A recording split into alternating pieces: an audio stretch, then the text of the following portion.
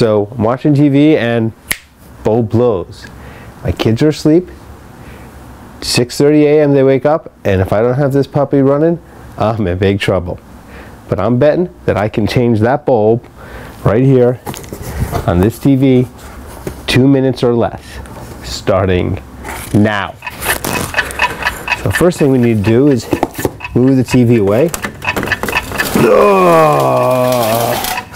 Now what you want to really have is a flashlight ready to go, and the first thing we see is that it says warning, disconnect TV before proceeding. So luckily I have it all on one big power switch back here. Mind the octopus of powers. TV's off. Now find the bulb. This is a DLP flat screen TV. I really like it. It has a bulb, a beautiful picture, wonderful to work with. And back here is a screw which pulls out the panel. This just pulls right out, revealing the TV, revealing the bulb for the TV. Now, if anybody remembers old TVs with the pressboard, cardboard situation, with all the exposed electronics, everything's still housed inside the TV, but the bulb assembly is actually, the bulb is actually inside a lamp, and there are two, I don't know if you can see them, two small screws that just attach the assembly to the monitor, to the TV itself, and you just loosen those so they're free.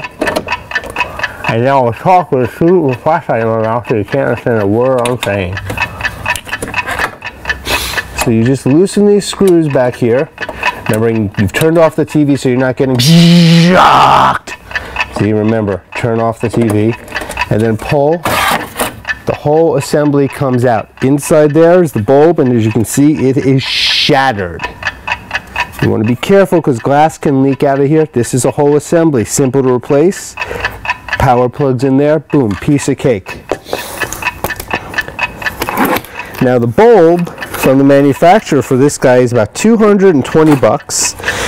And I had it replaced once before, had the extended warranty, which paid for itself because it paid for the bulb and paid for this guy to do the service call. The guy did the service call, came in, I asked him how much it cost. It cost nothing because I had the extended warranty. But if I didn't have the extended warranty, his service call was $250. Think about that for a minute. This is all he did. New bulb, new assembly, bright, beautiful. Don't touch that. Okay? Because that's the screen, that's the front of the bulb. You don't want to touch that at all. Line up the bulb.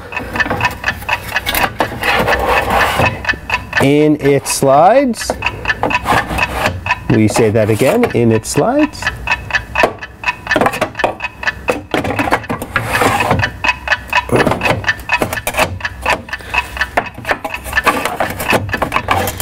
Boom, in and tighten the screws. I think we might be actually at 3 minutes, but that's not so bad.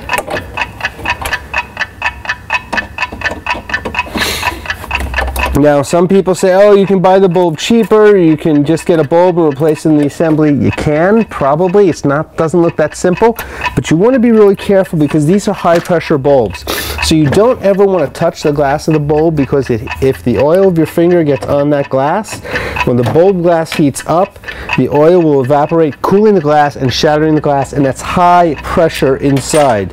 And also, I think there's mercury in there, and that's not a really good thing to do. So you want to be really careful when working with the bulb. The beauty of working with an assembly is you never actually have to touch the bulb. All the connections are made for you. We've tightened the door panel, we're locked, we're safe. We turn on the TV, pull it back, and voila.